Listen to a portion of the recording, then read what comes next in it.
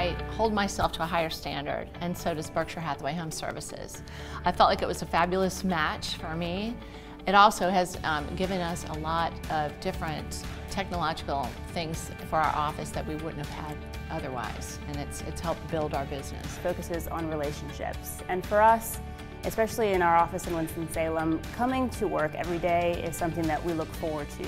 The relationships we have with each other and with our clients and the network that we have is just something to be admired. I saw it as a leader in the marketplace, and I also wanted to eventually own a franchise. It was pretty much a no-brainer.